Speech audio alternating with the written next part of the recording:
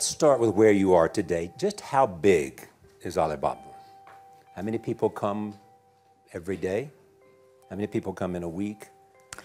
How fast is it growing? Yeah, we have over 100 million buyers visiting our site, shopping our site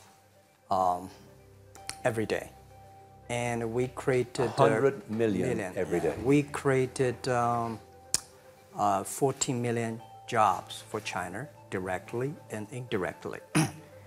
And we grow from 18 people to 30,000 people, 18 people in my apartment, to now we have 4 big campus.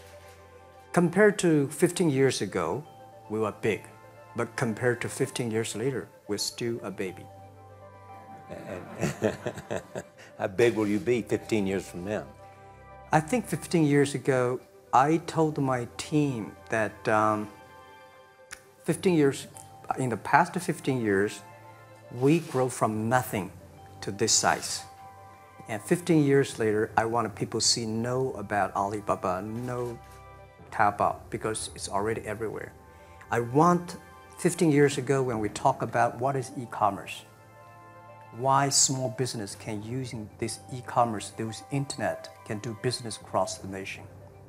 And I hope 15 years later, people forget about e-commerce because they think it's like electricity. Nobody thinks it's a high tech today. Now, this is something that I don't want 15 years later. We still walk on the street talking about why and how e-commerce can help people. Talk about the IPO. Did it exceed your expectations? Well, it's a pretty small IPO, 250. Yes. Yeah. The largest IPO in the history of Wall Street. We raised. And number 2 was a Chinese bank. Thank you. I remember year 2001. We went to raise some 5 million, 3 million venture capitalist dollars in the USA, and got rejected. And I say we come back raising a little bit more. But I think what we think more about is for $25 billion, how we can spend the money efficiently, because this is not the money, this is the trust from the world, the trust from those people. They want you to do better jobs to help more people. They want to have a good return. So I think gives me more pressure because when our market cap is bigger than IBM, for a certain day we're bigger than Walmart. We're one of the top 10, 15 largest market cap company in the world. I told my team and myself, is that true? We're not that good. Because years ago, people say, Alibaba model is terrible.